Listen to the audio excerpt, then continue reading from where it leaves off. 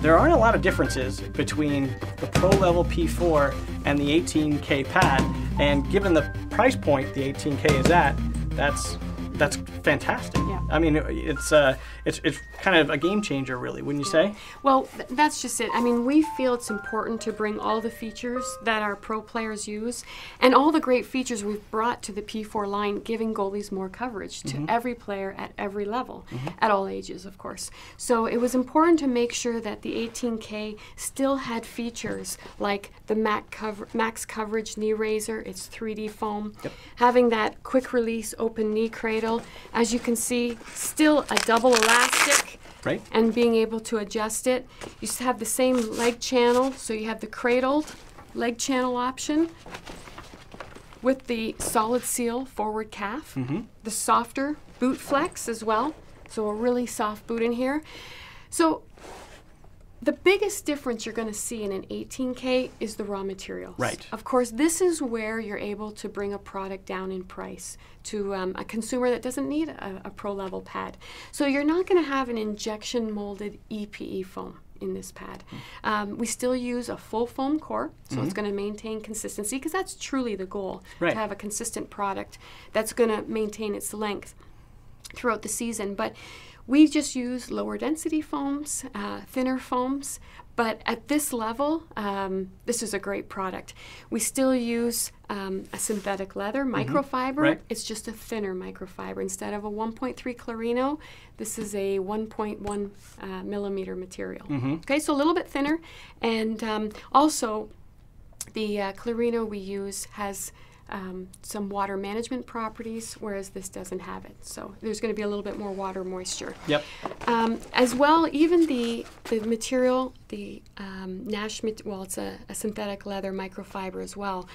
It's a thinner material. Okay, so instead of being 1 millimeter like on the Pro, this one is 0.8. Okay, so the materials get thinner. Even the straps, as you can see, narrower. Okay, than a pro pad, so to speak. But straps are still adjustable on this. They're still not screwed in, but they are still adjustable. We want to maintain the features to really give the product the functionality. So you have max coverage, solid seal, and adjustments. But, you know, bring it to a price point for someone that wants to pay $900. Yeah, absolutely.